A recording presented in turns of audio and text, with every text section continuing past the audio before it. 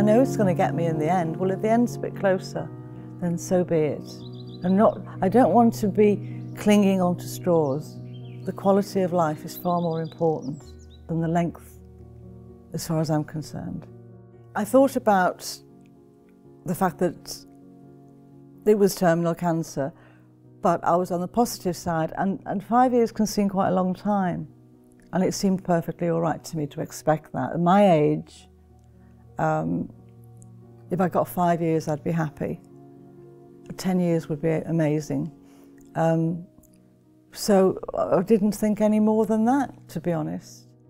I planned for the garden, like last spring, I planned for late summer, tried different plants, things I fancied growing, and now we've bought loads of bulbs, which we're trying to get into the ground, and the pots, for next spring. And I'm not thinking any further than that. I'll try and make it to snowdrop time.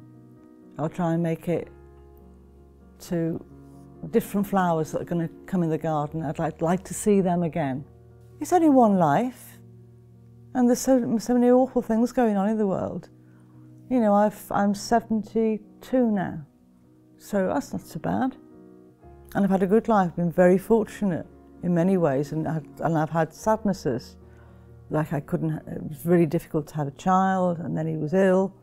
There's lots of things, but people's lives are full of tragedy. And if you've got some happiness as well, then I think you should focus on that.